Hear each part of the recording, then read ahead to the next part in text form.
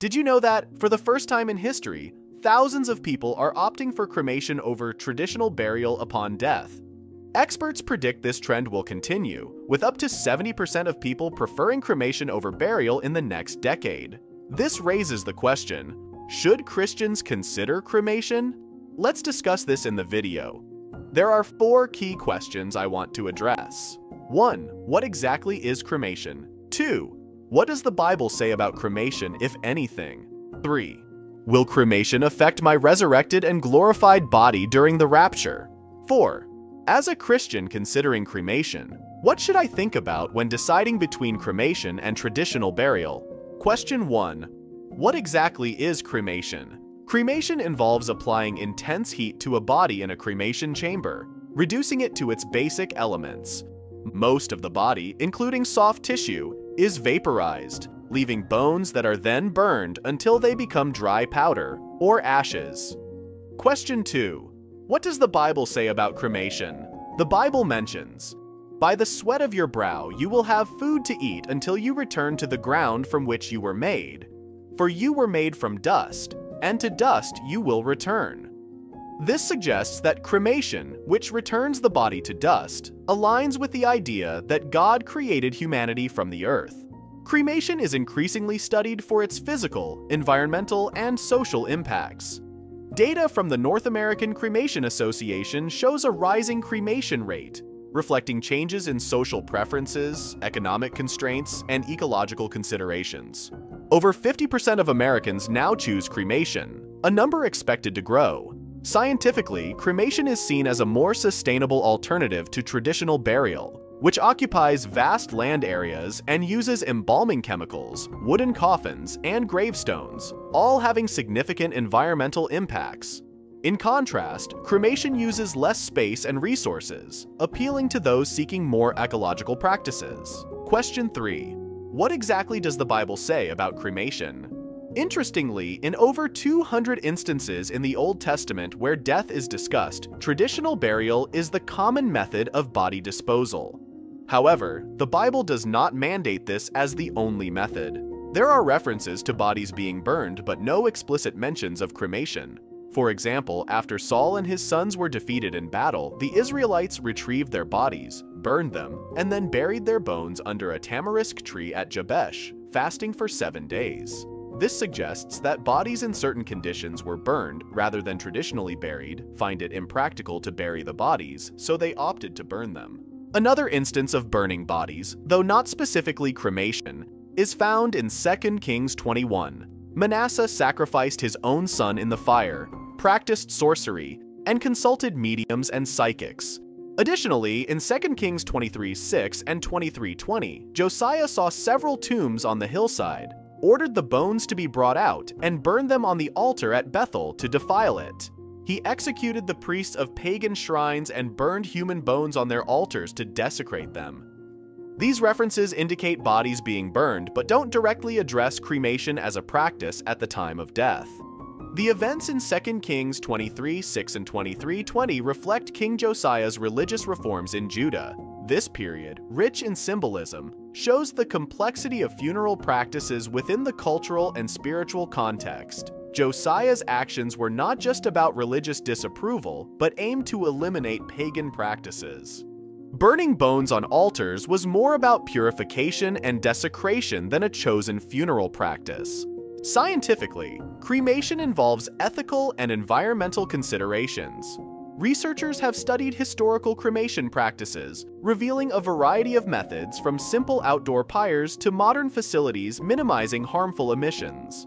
Biblically, handling mortal remains carries deep spiritual significance.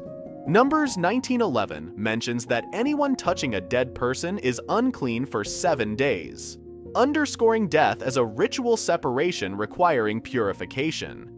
However, the Bible doesn't directly mention cremation, leaving room for interpretation within Christian principles. Modern science views cremation as environmentally beneficial compared to traditional burial, which uses land and releases methane, a potent greenhouse gas. Cremation, requiring less space and fewer resources, aligns with ecological sustainability. Thus, the discussion around cremation intertwined with biblical reflections and scientific insights, goes beyond the disposal of remains to touch on purity, memory, identity, and spiritual continuity. The choice between burial and cremation today involves religious beliefs, environmental concerns, and personal preferences, continuing the dialogue between faith and science. Moving on to the third question many ask, how does cremation affect my resurrected body? What happens to my body when God gives me a glorified body at the rapture? In 1 Corinthians 15, the Bible states that our earthly bodies, planted in the ground when we die, will be raised to live forever. Buried in humiliation, they will be raised in glory. Buried in weakness, they will be raised in strength. Buried as natural bodies, they will be raised as spiritual bodies. People often wonder how God will reconstruct their bodies if cremated. Firstly, remember that God used earth and dust to create humanity, so He is powerful enough to use dust or ashes to recreate our bodies. Secondly, bodies can be destroyed in various ways, eaten by animals, blown up in war, or burned. God's ability to recreate our bodies is not limited by the manner of disposal. Over time, all bodies decompose into dust regardless of the method of disposal.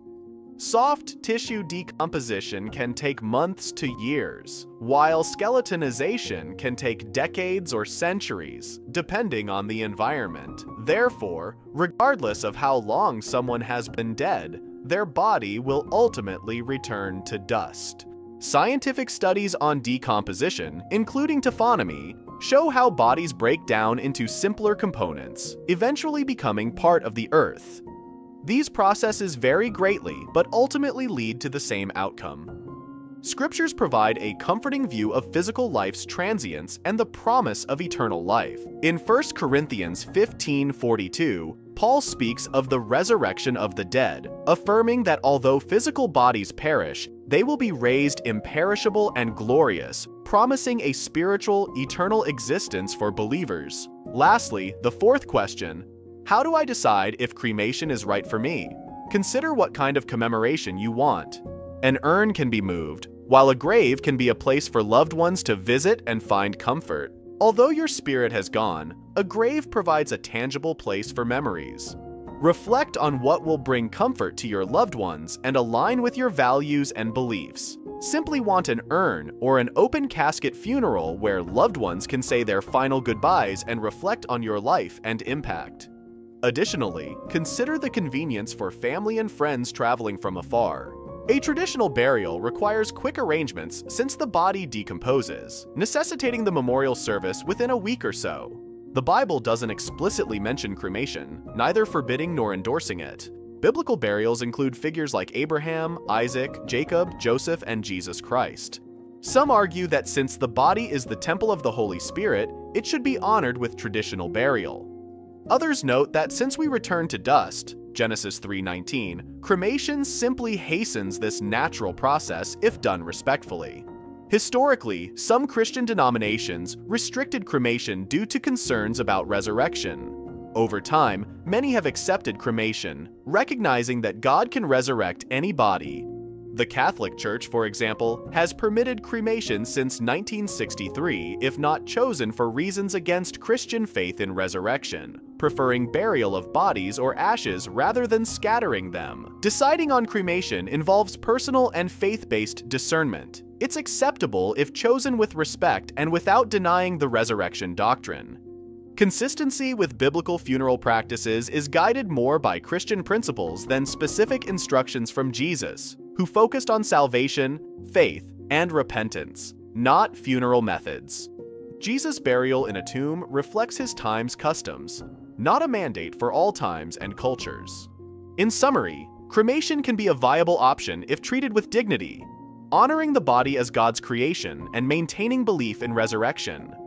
Consider your denomination's teachings, as interpretations vary. The focus should be on the spiritual significance of death and resurrection rather than the method of body disposal. So, my brothers and sisters, I hope these answers provide clarity. None of us likes to think about death, but it's important to plan. I hope this video helps you make a wise decision. See you in the next video. God bless you. Share with your friends and leave your thoughts in the comments.